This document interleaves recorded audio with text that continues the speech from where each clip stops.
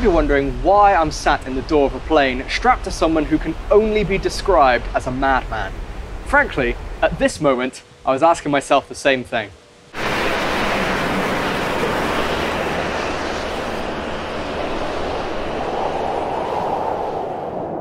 I'm Ross, and this week we're exploring the science of skydiving.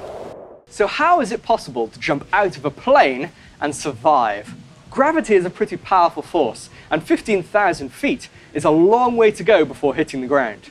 We've all experienced gravity. What goes up must come down, and it's a product of the object's mass. This apple and the Earth are both being attracted towards one another because of the force of gravity. But since the apple is far less massive than the Earth, the apple appears to fall towards the Earth. The acceleration due to gravity is 9.8 meters per second.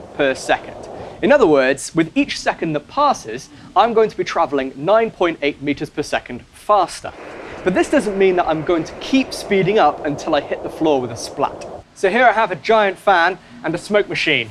Now, if I take this inflatable shuttle and place it in the stream of air, we can see that it flows over it very easily. So there's not much air resistance there. But if we switch this to something with a bit more surface area, we can now see the air is a lot more turbulent and is facing greater air resistance. This air resistance is what's going to help me survive the jump. As I fall through the air, it's going to be pushing back on my body in the opposite direction. And the faster I fall, the greater the force of air resistance pushing back. After 3 seconds, our speed is already at 60 miles per hour, but air resistance is already affecting our acceleration.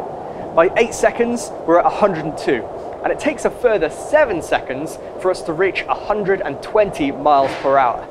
At this point, the force of gravity is equal to the force of air resistance. This means that we've stopped accelerating, and so our speed is constant. This is called our terminal velocity. This belly down position also helps increase air resistance. But even so, hitting the ground at 120 miles per hour is still a very bad idea. The instructor has already released a small parachute which helps create a little extra drag. When we get to roughly 3,500 feet, the instructor deploys the main parachute. All of a sudden, the huge surface area massively increases the air resistance and we quickly decelerate.